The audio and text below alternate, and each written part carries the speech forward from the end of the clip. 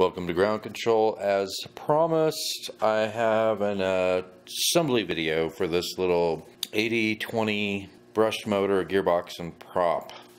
Now, as I stated in my initial review video, you're going to want to make sure before you assemble it that you take your little plastic housing and you put it on whatever type of material you're going to use to make your mount plate, and make sure that you trace that out before you assemble it. It's going to be very difficult to try and trace that thing out on whatever type of material you're going to use after you've assembled it. So the first thing that I'm going to do is I'm going to install the motor into the housing, and I can tell you that it is a very tight fit.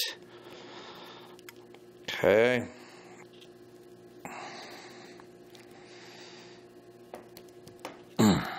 Okay, well, not quite there yet. Okay, I'd say that's good.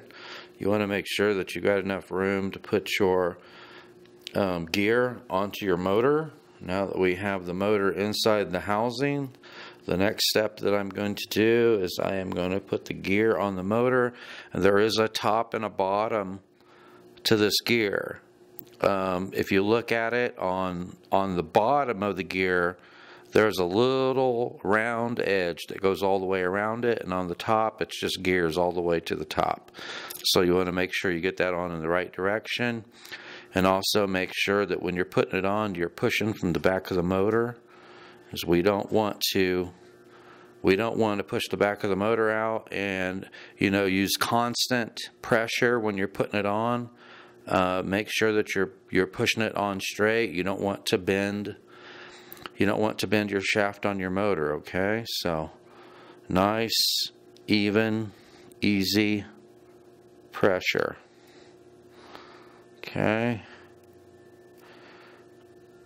Yeah, I think that looks pretty good. That's not going to go anywhere. Okay. And the next step is we want to put our little bushings in, our little metal bushings. These little copper colored or brass colored bushings are going to go in these little holes on the tapered side, of the housing, on the holes that are to the closest to the edge of the housing. And these things are tiny and they're very light. So it's kind of difficult for me to manipulate it with my fingers. Oop. And grab another one. I'll have to find that one. Okay. And that is another snug fit inside this housing.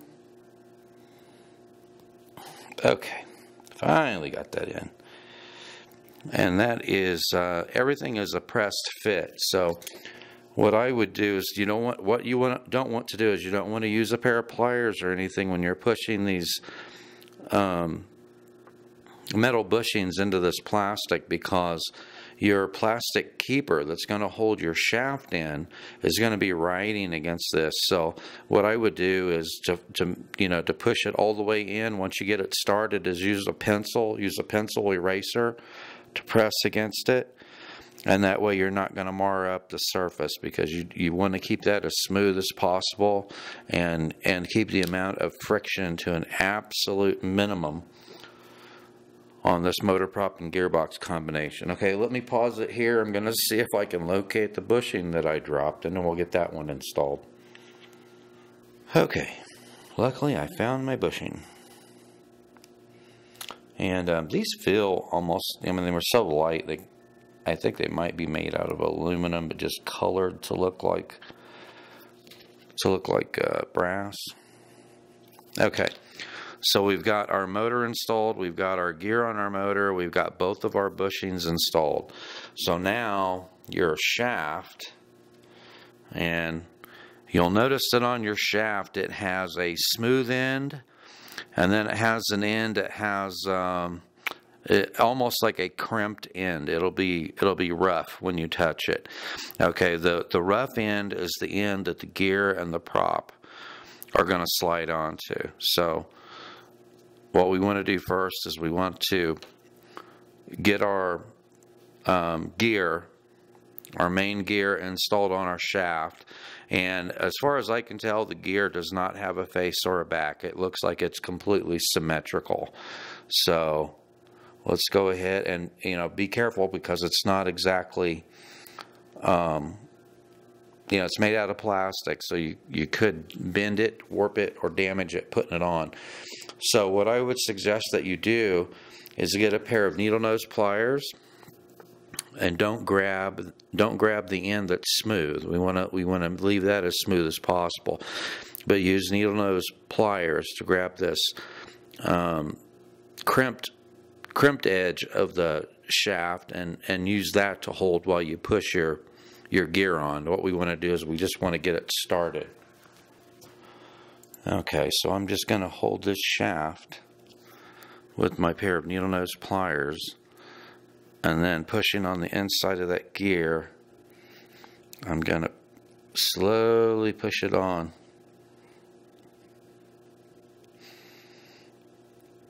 Trying to put most of my pressure on the inside of that gear. Okay, so now let's get a piece of plywood here and put our shaft down against our plywood so we have something solid to push against.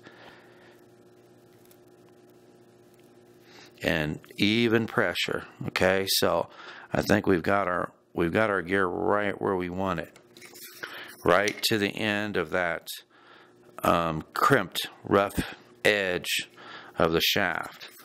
So now what we're going to do is go ahead and insert our shaft through our bushings. Okay, and then make sure that you line up your gear, both of your gears, before you slide it on the rest of the way. Okay, now just push it all the way back. You can see that your gear is fully engaged with the gear on the motor, and then this other little plastic piece is the keeper for the back of the shaft. So now we're going to slide that onto the shaft. Like I said, everything is a press fit, so it's going to be tight. And I'm going to use this piece of plywood again to get this keeper started. The hardest part is getting it started onto the shaft.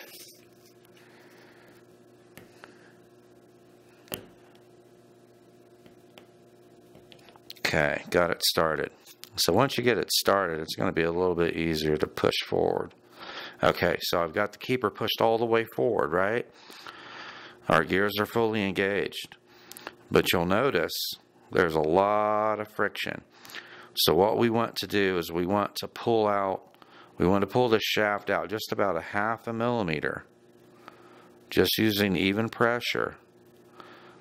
Okay, I've loosened it up a little bit, but we want a little bit more. I think to have the least amount of friction, you want to pull this out just about 1/2 millimeter.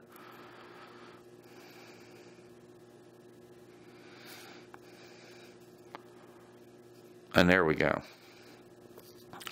So if you watch me grab this main gear and move it up and down, you see how the shaft moves a little bit? So we got about 1/2 millimeter of movement there, and that's good, because that's going to give you the least amount of friction. And if you watch, when I push this gear back and forth, you'll see that it's still totally engaged with the gear that's on the motor. We want to make sure that we're completely engaged with the gear on the motor. Okay, so that's having about 1/2 millimeter of play in that shaft is what you're going to want. Okay, now we're going to be putting on our prop. And you'll need to put your prop on to begin with. I think the easiest way, the best way to balance this prop once you get it on the motor is to hold it in your hand and power it up. And you're going to be able to feel the vibration. And you want to make sure that you get everything balanced before you ever put it in your plane. So what I do is I install the prop onto the shaft. I run the motor up. I balance my prop. And then I'll pull the prop back off before I install it on the plane, and then put the prop back on. And then that way, when I install it, I know that everything is balanced and it has a very minimal amount of vibration, if any. Okay, and you'll notice that there is a front and a back of the prop too. So if you look at the back of the prop, it's just like any prop for quadcopters, airplanes. You'll notice that one side of the prop is much shinier than the other side of the prop. Okay, well the shiny side is going to be the back of your prop. Okay, so now we are completely assembled. We have our prop on. We have about a 1/2 millimeter of play. Our gears are still fully engaged, and that is exactly what we want. So we're good to go. All we need to do now is put power to this motor and run it up, balance our prop, pull our prop back off. You're gonna have to make your mount for this motor, gearbox, and prop combination. So then you can make your mount, install the motor gearbox into your plane, and then install your propeller once you get it all balanced up. So there you go. There's a short tutorial on how to assemble that. I will also take some still photos of everything. I know it's kind of hard to watch me install these small components, so I'll take some pictures and I'll run them through here. So thanks for watching. Please give a thumbs up. Don't forget to subscribe.